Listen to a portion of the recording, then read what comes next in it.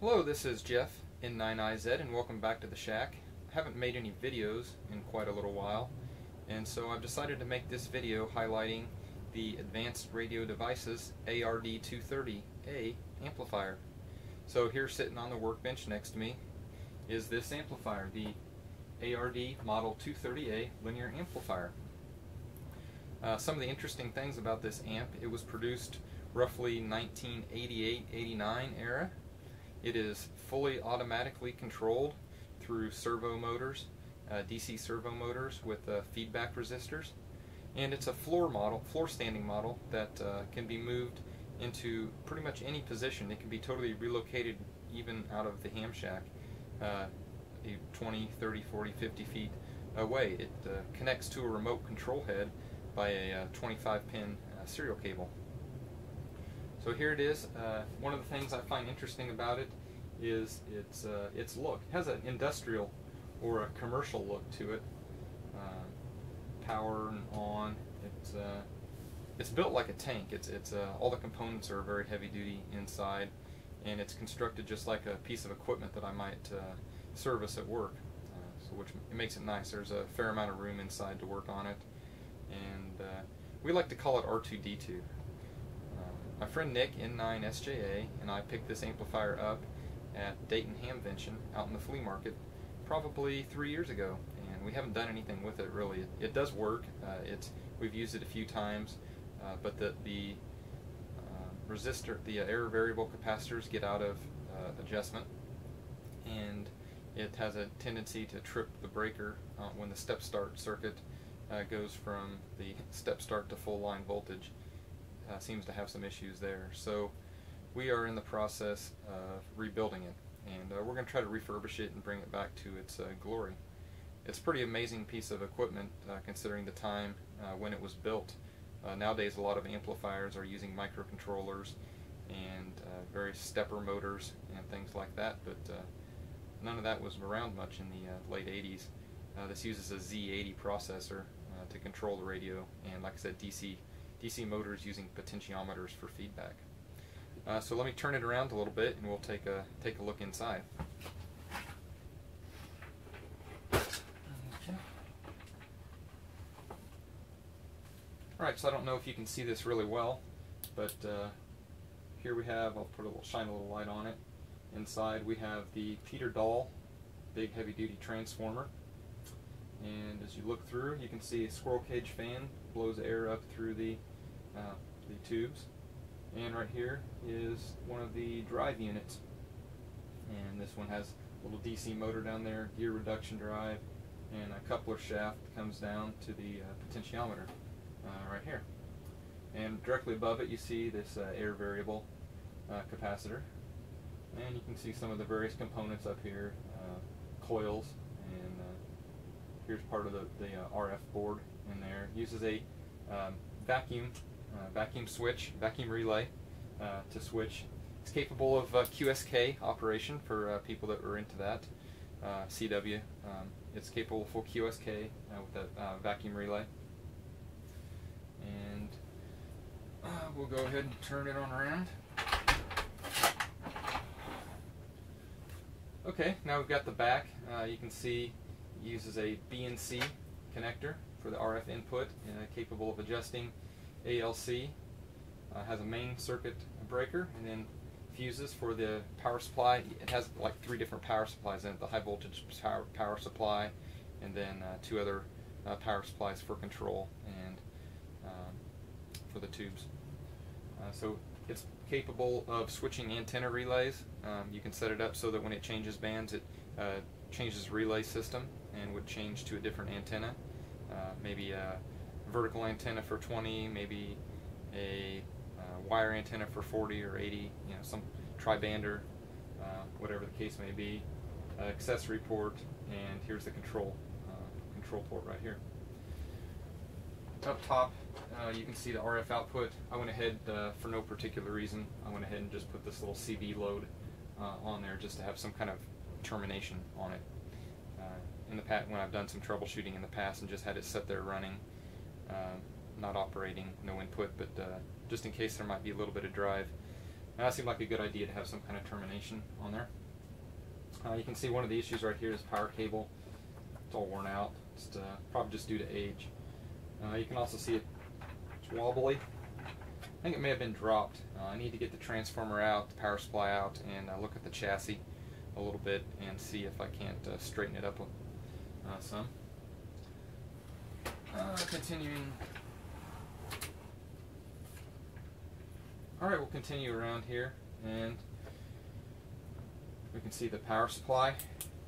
There are 6 big computer grade electrolytic capacitors in there, and here's these 4 rectifier diodes, and more of the power supply. As you can see, it's got a small little circulation fan in addition to the big centrifugal blower that blows air up through the 3 CX800s. It uses a pair of 3 CX800s in the output. Uses a Pi-L output network, and that's driven by the gear drives for the air variable capacitors.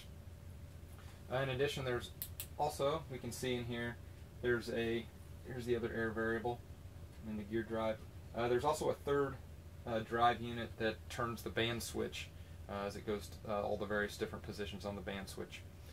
So there's a third drive unit that there's not a whole lot left to see up here. You can kind of see there's interlocks. There's various interlocks around there for safety. This amplifier is safe for me to touch because I haven't had it plugged in for a long time, and I've verified that the filter capacitors, everything's discharged. It's safe for me to do this. Normally you wouldn't want to stick your hands inside of here and have the covers off or anything like that, but for today, for demonstration, it's a lot easier to do that. So this amplifier is serial number 116. Like I said, they were produced around 1988-89, and I don't have a whole lot of other specifics on the amplifier. I've gotten in contact by email to the ham who originally owned the company, and I'm looking for more information there so that I can keep the information on my website for other people who might be interested in it. This amp is kind of a enigma. You don't see very many of them. Don't hear about very many of them, and they were very high dollar back in the day. So only the serious contester or serious DX ham probably could afford it.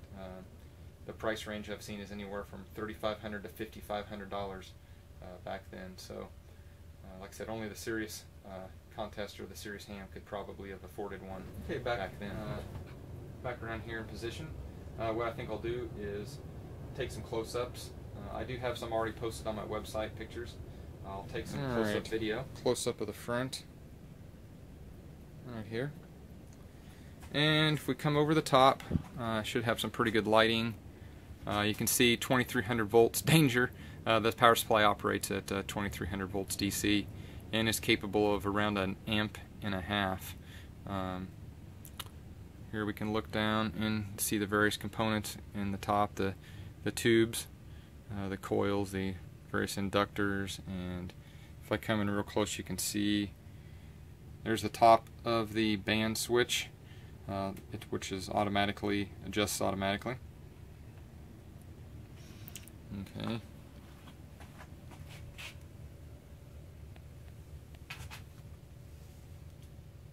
Here we are looking through the side, a little bit closer view of the power supply down there, high voltage power supply, and the fan. You can see all the control wiring uses big, nice heavy duty Molex plugs, and it's all run in looms and routed to various portions of the amplifier.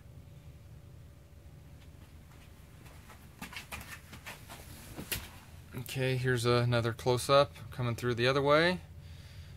Here we can see the transformer, another interlock where the power comes in. There's a terminal strip down there, and it's hard to see. Here we got some extra light. There's the part of the step start circuit. There's the big resistor, and here we can see more of the drive. Another shot of the drive units and the equipment directly above the drive units. Alright, so let's take a look at the control head. Here's a shot of my operating position at the shack. Nothing's fired up right now, and I've been operating a lot of 10 meter DX, but today I took a break and decided to make this video. Main radio here is a Flex 5000, and main amplifier here is the Alpha 78. So we hope to change that, and Nick and I hope to get this amplifier operating a little bit more. Here we have a close-up. Sorry for the reflection.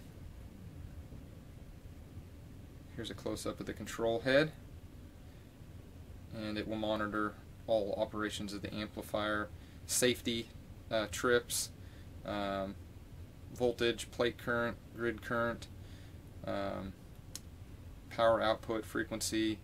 You can change the modes from fully automatic mode to fully manual mode.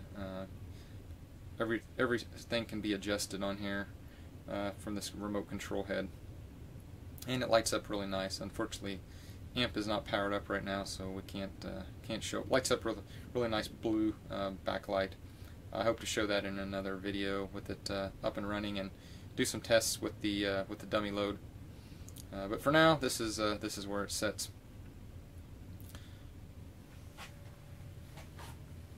Alright, so back to the bench. It's a mess, like any true ham shack should be. Various tools, components, cleaning supplies, Variac, pan of ice. I also recently built this little shelf for all my screwdrivers, and got some random small hand tools and other projects. As you can see, other projects on the bench as well. So that'll conclude today's preview of the ARD 230A amplifier, and we'll continue this video series as I continue to work on it, hopefully showing some of the things that I repair and showing it in operation at a later date. Maybe I'll do another couple more videos soon. So for now, I'll say 73 from Central Indiana, and hope you enjoy the video, and hope you might enjoy the blog site N9IZ.com, and check back later. 73.